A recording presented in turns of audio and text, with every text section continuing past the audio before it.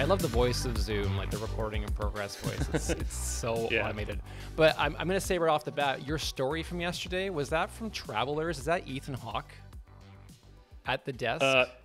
Explorers. Yeah. Explorers, yes. Explorers, yes.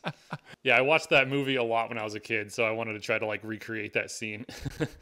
And the vintage garbage can spaceship, I mean, yeah.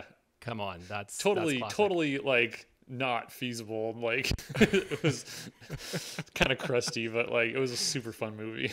Yeah. But yeah, anyways, welcome to Studio 29. You are our first long distance Zoom / podcast guest. So thank you so much. And I'm so stoked because I am a huge fan of your work. And in many ways, you are actually an inspiration to what I've done in film and to, you know, essentially create a kit setup and ideas on lights and Micro Four Thirds cameras and full frame cameras and Nikon or Olympus or, you know, Lumix, all that kind of thing. So it's awesome to have a chance to join. So welcome to the channel. And, you know, I guess it's kind of cliche, but like, how did you get started in this amazing world of video, which you now have an awesome YouTube channel with? Yeah, well, thanks, Steven. It's really cool being on your podcast. I feel like we've been internet friends for like the longest time, so it's kind of cool to like talk to you, to talk to you face to face. But yeah, I got my start with video when I was pretty young. I started like a lot of other filmmakers start. They start filming skateboarding, and that's like a big part of my life still. So I started filming skateboarding, and I started meeting a bunch of other skate filmers. And just before, I mean, I don't know if this is like jumping too far ahead, but like just before I was deciding to go to like film school, one of the skate filmers that I was friends with, he and one of his buddies was starting this YouTube channel. And I think now like the YouTube channel is like huge. It has like over 3 million subscribers, but they were starting this YouTube channel back in 2012. And just before I was going to go to film school, they asked me if I wanted to intern with them. And so they said I had a day to decide. And so I was like, okay, I'm not going to go to film school. I'm just going to go down to actually Houston, Texas is where they were working from. And so I flew down there and I stayed with them for a few months, and we traveled all over LA and filmed with a bunch of like big YouTubers, because their whole thing was they had Phantom cameras, Phantom slow motion cameras. So they basically used that as like a way to get in with all like these big YouTubers doing like all like these slow motion videos. And so I was kind of like their production assistant / intern / assistant camera operator or whatever. So I did that for a few months, and I got to meet like a bunch of big YouTubers like Zach King from Final Cut King. Who else? I met a lot of like really big skateboarders in the industry. We filmed with like the Powell Peralta team, if you're familiar. And then I think another one was Jax Films. He's like a comedian YouTuber. But yeah, I got to meet a bunch of big YouTubers, and I kind of saw how being a YouTuber was feasible even back in 2012. So that's what kind of like, I don't know, it kind of like inspired me to like want to start my own YouTube channel. That's wild. Yeah, I mean, I was a huge fan of Tony Hawk and all the skateboarding growing up. I was never a good skateboarder. I dabbled in it, but my, I don't know, my balance was not very good. So, I mean, seeing some of the amazing work, obviously, with channels and being able to kind of get that, used to equipment that you often see with skateboarding videos. Do you still do any like professional work recording skateboarding companies or skateboarding channels or that sort of, artists who do skateboarding as a living? Honestly, like ever since I was a kid, that was always my dream, was to be like a staff filmer for like a big skate company. But I found out really quickly that like, unless you do get a staff job, you can't really make that much money filming skateboarding. So I fell away from filming skateboarding for the longest time because there just wasn't any money in it. And I went into like weddings and stuff that would actually pay you. And so I feel like now that I have a YouTube channel where I can kind of like just basically do whatever I want to start making more like skate videos and kind of get back to my roots. But I haven't done very much like professional work in skateboarding probably since I was, an intern for that YouTube channel back in 2012. It's been mostly weddings. I did work for a nonprofit skate ministry for a while, and I made like, some goofy little skate videos for them, but nothing on like the professional level probably in a long time. Yeah, because it's a really cool industry, seeing it even in Toronto here. There's a big skateboarding community too. Oh yeah. And we have some awesome like urban areas for skateboarding, especially downtown underneath the. Have you been to Toronto? Have you been out I east? haven't, no. Oh, you got to come. This is like the land of Yeah. YouTubers. Yeah, no, I feel like all the big people live over in that part of Canada, I feel like. Yeah. I guess the Matty Hapoyas and the Peter McKinnons Yeah. and such. Yeah, they're all out east. I didn't realize that. Yeah. But yeah, like the skate scene here is really cool. And so, Yeah. like I said, I'm not really a skateboarder myself these days, but Yeah. huge mad respect for what you did with, and still do with skateboarding. And Yeah, it's thank you. interesting seeing like the style of video that comes from it, because I guess that kind of inspired what you do with video, because it's very kind of DIY. It's a lot of, kind of handheld running gun style shooting, I'm guessing. Yeah. Yeah, no, definitely. And I feel like, like most skateboarders probably like, I feel like a lot of skate filmers, like specifically, they don't have a lot of like filmmaker cinematographer type knowledge. And so when they need to get something done, they don't think, oh, I'm going to buy a slider. They think, I'm going to like build a dolly with pieces of skateboards that I have or whatever, like, so it's kind of, yeah, that definitely feeds into it for sure.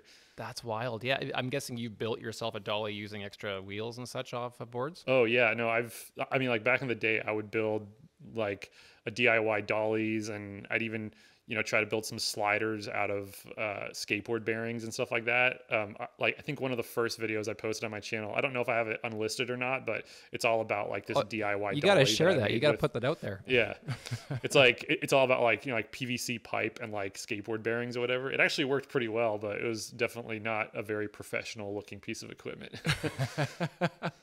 I mean, it's really cool. I mean, you should think about creating like a side hustle and like your own brand for skateboarding, equipment Yeah. and that sort of thing too, right?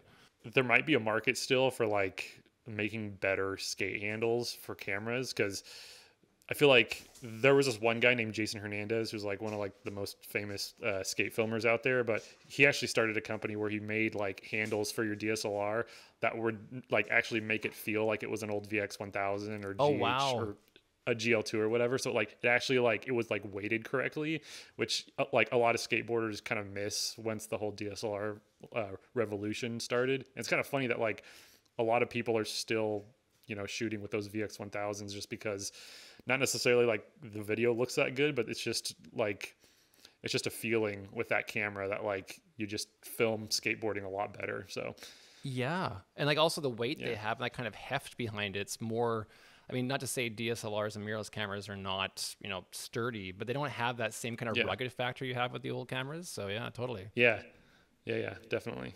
Wow, that's wild. Well, I mean, in terms of DIY, I mean, you've done pretty much everything with the DIY kind of development with videographers. And so, like, Yeah. your channel started in 2012. And I mean, looking at your channel now, you have like 135,000 subscribers, which as a YouTuber myself, I'm like, wow, that's incredible to see that kind of, I guess, retention of audience, as well as the continual growth of creating videos. I mean, that's one thing too, I think YouTubers don't know, like the idea of maintaining a channel and not burning out, and also keeping your content unique and crisp. Like how do you keep everything fresh, and how do you keep it new and reinvent ideas, especially when it comes to lighting, or like I saw your recent video too, but it's still unique perspectives on something that may have been talked about in the past, but still comes out as a new video. How do you do that? Yeah, well, I feel like that's kind of like something that I struggled with for like the longest time, was that like I felt like I had to make videos that haven't already been made, but that's really not the case, because every video has been made. Like even the video that I just put out, I'm sure that there's other videos about how to light scenes with tube lights, but I feel like there's a unique voice for everybody. So like the way that I explain something might resonate with some people and it might not. And that's what I kind of try to encourage other YouTuber or, like other, aspiring YouTubers with, is that like you might want to share the exact same information as I do, but you can do it in a completely different way, and you have a completely different voice. Like I remember when that one video blew up that has like 3 million views now or something like that. Like when that blew up, there was a bunch of people making that exact video, like even doing the little snap that I did, like, but they were making the exact same video. And what I tried to encourage them with is like, go for it, like make the exact same video, but like, if you just say word for word what I said, it's not really going to be like, what's the point of making it? Like, if you can make the same type of video, but just explain it in like a slightly different way, or like just, you know, talk about it in the way that it makes sense to you. I feel like there's a lot of YouTubers out there that like do educational or like entertainment type stuff that just doesn't resonate with me that well. But then there are some that really resonate with me. And so it's like, there's a bunch of different types of people out there, and everybody learns and enjoys different things. So I feel like there's always room for anyone to make, you know, especially educational content, because like everybody learns differently, and not everybody is going to enjoy the type of like educational stuff that I do, but I've found a little bit of an audience that like it resonates with. So, and it's really cool too. I think as a videographer, like we kind of get known for doing certain kind of styles of shooting. And one thing I've always really admired with your shots is that you are like the king of the wide shot. Like you do a lot of wide, you're not scared of, you know, making sure we have bokeh and depth of field and all that crap. You go for a very clean, but tells a story, you know, both in your van shots in the woods. I mean, I've watched a lot of your videos, man. So, I mean, they're really good. The idea of being able to have that confidence and knowing that you don't necessarily have to jump into a really high focal length shot. And, you know, is that what you'd say is kind of like a style of shooting that you like to do? I feel like for the longest time, and I feel like everyone can kind of like resonate with this, when we all got DSLRs, all we wanted to do was put the 50 millimeter f1.8 and just blow everything out in the background and just get all like that really creamy bokeh. But that isn't necessarily like what every shot calls for. And so I feel like, you know, there have been like a lot of like movies that I've watched that I've noticed that like, you know, you don't necessarily need everything at like f1.4 all the time. And like, you know, like Wes Anderson films, for example, I watch them a lot just because, you know, they're not all great, but I really love Robert Yeoman's cinematography in those videos, because it's just like, you know, they're shooting with, you know, like Super 16 cameras and, you know, apertures that are probably like, in full frame terms, probably only giving you the bokeh of like an f3.5, but their stuff still looks amazing. So I'm like, why does it look so good? It's like, well, it's the composition and the lighting. So it's like, if I can focus on the composition and the lighting like the most, then it won't matter if I'm shooting at an f2.8 on Micro Four Thirds or, you know, an f1.4, my stuff can still look good. So, and I feel like it's also just kind of, especially with like the Micro Four Thirds sensor, like I always try to not make it look like it's shot with a small sensor. Like I want it to look big. So sometimes just, you know, shooting wide and not necessarily focusing so much on trying to fool people that it's a bigger sensor. I'll just like try to, I guess, frame it and light it as if it's just a normal camera. And I feel like that kind of like hopefully bleeds into my work, where it's just not, you know, like blazingly apparent that I have a cheaper or, you know, inferior camera, I guess. No, I mean, the way you've made the, especially the G85, the Lumix camera, that I took that camera to Scotland with me a couple of years back, and I don't have that camera anymore. I think I sold it, but I miss that camera. Like it was a good camera. It's an awesome sensor. Regardless, you know, full frame, Micro Four Thirds, all that kind of crap. It's just, it's a beautiful result for a really economical price. And it's interesting to see, like when you shot with it too, using that, especially for some of your van shots, there was always, it never felt the way you color graded it. Like I think it's only 8-bit for depth, but it looks like 10-bit. Yeah. And I feel like that's something that like a lot of people, they might not really see, you know, Panasonic as like, you know, like the best, you know, color science out there. But I've actually found that most Panasonic cameras actually give pretty pleasing results. And I've kind of, especially on 8-bit cameras, I've kind of like leaned into like what the camera wants to look like. So like instead of shooting in like the most flat, you know, picture profile, I'll just, you know, like on the G85, I shot in Cine V a lot, and I really liked how that looked. So like, and I like barely touched it. I would just fix the skin tones if I needed to. But I mean, I missed my GH3 so much that I actually picked up another one on eBay. No, and how much did you pay for that? How much? What did you get it for? I got it for $200, and it came with a lens, which is like the lens itself cost $200. So I was like, I could just sell the lens, and the camera will be free. Wow, that's nuts. I mean, the GH3, you used the GH4 for most of your stuff that I saw in the past, right? Was it GH4 or GH3? So it was the GH3 for the longest time. I think I used it for like, I mean, off and on for like 7 years, because I just felt like the GH3, even back when it was first released, it was pretty revolutionary. And I feel like a lot of people kind of like, like wrote it off because it wasn't the GH2. Like the GH2 was great too, but like the GH3 had headphone jack, weather sealing, an all eye codec. It shot just as good in 60p at 1080 as it did in 24 and 1080. So like, it still is like a really good looking camera. Using it now in comparison to my EM1 Mark II that I have, like, it doesn't really hold up. Like my EM1 Mark II is like probably like my favorite camera that I've owned so far, but it's still, I mean, for $200, you can't really go wrong with a GH3. Oh my God. Yeah. And that's one thing too about your channel I've always admired, is being able to get the maximum, results from cameras that don't cost as much as like, red cameras or all the stuff that you sometimes see a lot of YouTubers are now, shooting on. Even like, I mean, we shoot in the Canon C70 for our workflow. And then sometimes you go to a shoot and it's like, oh, that's a B cam, or oh, that's a C cam. But for us, it's like an A cam. So it's like, it's interesting seeing you don't have to have that kind of camera to get that result. Do you shoot with a secondary shooter for your gigs? Or are you more of a solo shooter, or what do you do with the workflow? Yeah, like I basically just shoot everything myself. When I was in Oregon, I had, some friends that would come out, and, sometimes help me shoot with stuff. But yeah, like 98% of the time, I'm just like shooting all by myself. I've made some friends here in Texas, and I even just worked on a little commercial shoot yesterday with a buddy of mine. He's helping me make this little coffee commercial. But yeah, I shoot like 90% of the stuff myself. I've been thinking about, eventually, starting to hire someone to shoot like some BTS of me, just because I'm not very good at like vlogging, and like, having to set up my BTS cam while I'm actually trying to like make, the actual content is a little bit cumbersome. But yeah, most of it's just me. Wow. I mean, that's awesome. I have my second shooter, Eric, who's in New York City right now. He also shares this channel with me. So Eric says to say hello, by the way, and he wishes he was here, but he's back tomorrow. But we'll do an episode again in the future, and we'll check in.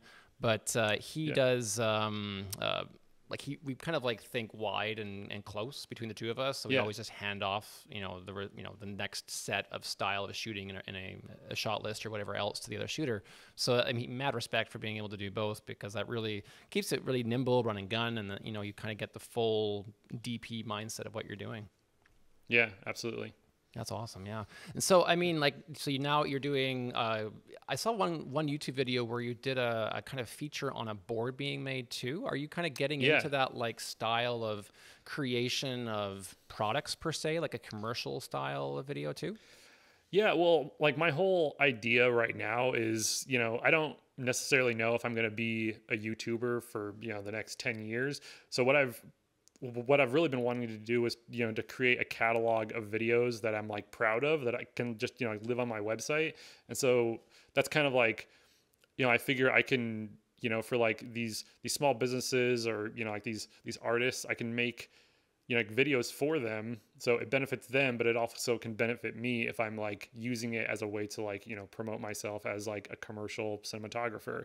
So, even this commercial that I filmed yesterday, like I'm gonna, like post it on my website as if it's an actual commercial. So, technically it would be like a spec ad, but, it's for a coffee company that I already like, and they don't have a video that like represents them well yet. So I can make something that like looks really good, and it's good for me, because I can use it as a way to like, reach out to other coffee companies and say, hey, look, I made this for you, or, I made this for this guy. I can make it for you as well. So that's kind of what I want to start doing. And, I've been reaching out to, small businesses and, like artists and stuff like that, because that's where I really want to hopefully steer myself, is where I can like make YouTube videos about the professional gigs that I've been doing, and hopefully still do it with, budget gear. Because I still feel like the budget gear that I use, it still looks really good in my opinion. And like, if I can keep making great stuff like professionally with, with cameras that don't necessarily cost a fortune, I think that would be, a good way to direct my YouTube channel, I guess. Yeah, I'm so guilty of always looking at the next product that comes out and being like, oh, that will make everything just so much better. But I mean, I'm trying to now break that mindset, especially when it's hard. When you run a business, you have to make sure you're maintaining overhead and such. So it's like to do the to do the regular DJI release route, which you can ask, Janica, who this channel started with, we used to laugh back and forth because of the idea that, he was Sony and I was Lumix, but I was always a fanboy of what's coming out next. So the same thing now with Eric, who I share the studio with. He shoots on Canon, so he kind of got me onto the Canon C70. But everything else I do in the Lumix S5, that's kind of, and even seeing like if I go off and do, it's an awesome camera. And like if you're taking it for a shoot with like a realtor shoot or doing, anything that's like a quick shoot for the day, it's just so much faster setting it up. It's, the results are great. It has, IBIS built in. You don't need to make a rig. You don't have to bring any kind of apparatus to support it. It's just, out about you go. Yeah, it's great. I've said this before, but like if I wasn't a YouTuber, I would probably be like on a C70 or on a FX3 or something like that. I feel like where my channel is, I've kind of, built it around being like a DIY low budget, like a filmmaker. But like I've always found that it's just really satisfying and really fun being able to create something that looks good with like, stuff that doesn't really cost that much. I've always kind of, felt like, sometimes it's more impressive if you see, someone like me, like 5'11" dunk, as opposed to seeing someone who's, 7 feet tall dunk, like totally. You're going to be a lot more impressed if I can dunk because I'm not that tall, but like, the 7 foot tall, person could probably dunk pretty easily. And I feel like it's the same thing with cameras. Like if I got an FX6, it should look good, it should look amazing. But if I can make a GH3 look amazing, then it's like a little bit more where it's like, okay, well, Nigel's good at using a camera. It's not necessarily the camera, I don't know if that makes sense, but. No, absolutely. I mean, where do you see your channel going? I mean, like at YouTube as an app, I mean, we all seen kind of like the fall of Instagram as kind of doing whatever it's doing now. But like, it's sad, obviously, living in the world of TikTok and seeing vertical videos are now taking off. And when you work with clients, they just, they just want it. And it's so freaking annoying that you just have to think about, okay, I'm going to do this or crop down to whatever. So you're happy. Yeah. But I mean, what do you think YouTube's going to do in the next like 5 years? I mean, honestly, I really don't know. I mean, I'm always kind of with the mindset of like, YouTube probably isn't going anywhere. Like whether it becomes the next TikTok, which I really hope it's not, like it's still going to be there, but I've always thought that like my whole channel is hopefully kind of like a journey with me of like trying to become a better filmmaker, trying to become a better cinematographer. So even if for some reason YouTube got deleted tomorrow, I would still have a bunch of skills under my belt. And hopefully the people that watched me will have skills under their belt too, so where they can actually like monetize this skill that they have now. And so that's where I've always kind of had my mindset in, where it's just like, if YouTube's gone tomorrow, I'm going back to freelancing, and that's like, I hope that's not it, because I've been doing YouTube full time for almost 3 years now. I started in March of 2020, where I just quit my day job and I've just been doing YouTube. But like, I'm not sure if I'm going to be doing, YouTube for the rest of my life. I love doing it. Like, it's like the funnest job that I've ever had. I basically just do whatever I want, make the kind of, content that I want to make.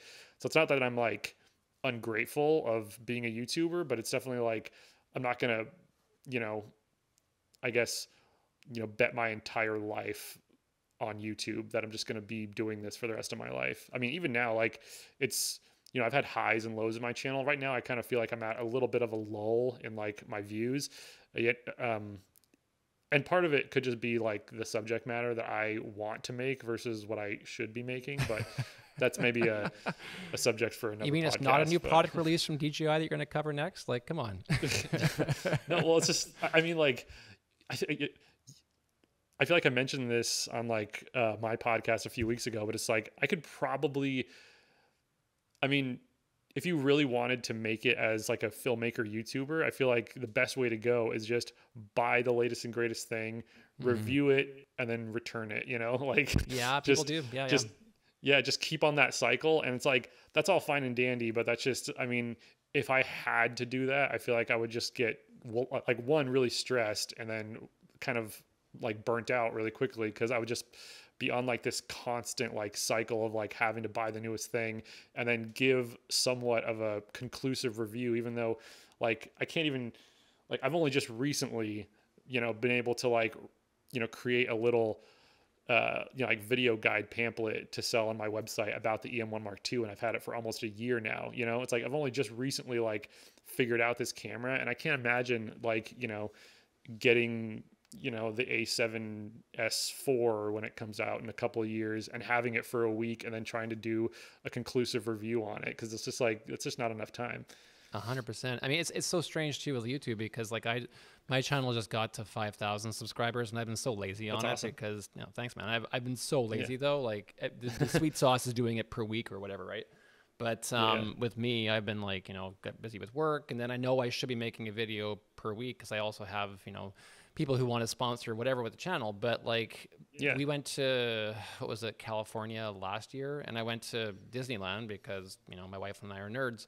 And we were there at that Star Wars, Galaxy's Edge location. So I shot a YouTube short of me making a lightsaber and then talked about it in my studio. And I got back being like, whatever, I'll put it together and throw it out there.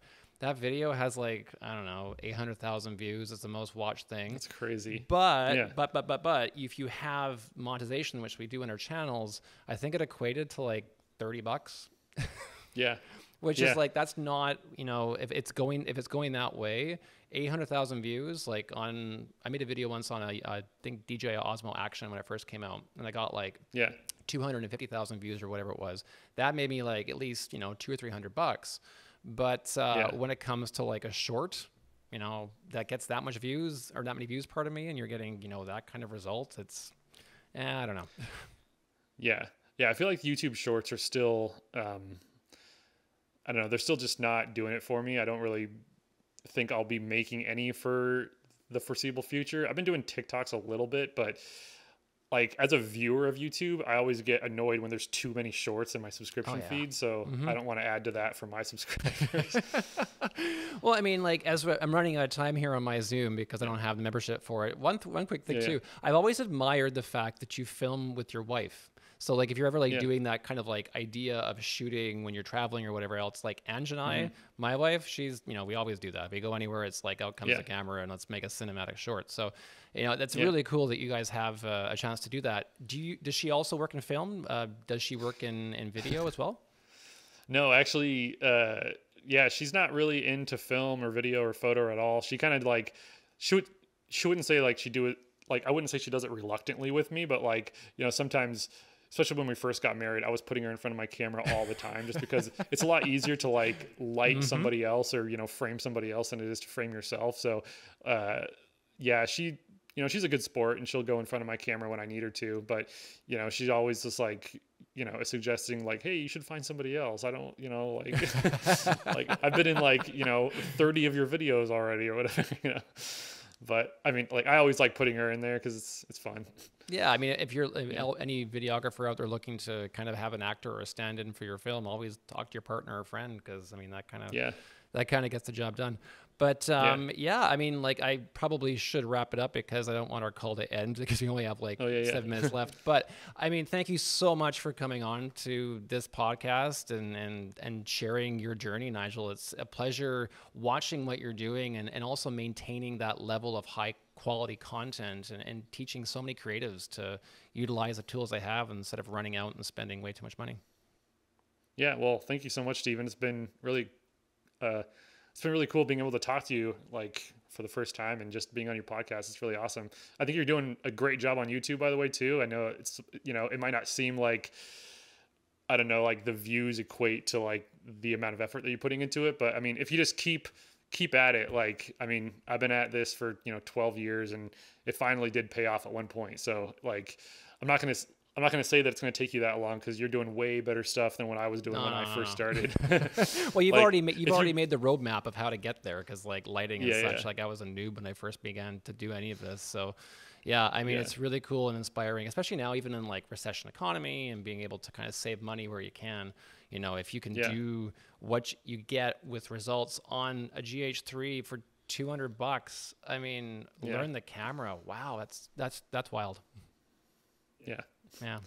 Well, dude, I'm going to say, thank you. And definitely let's keep this, idea collaboration in touch. If you're in Toronto, absolutely. Let me know. I mean, it's a great city to shoot in. It's got an awesome scene for video and there's so many creatives out here too.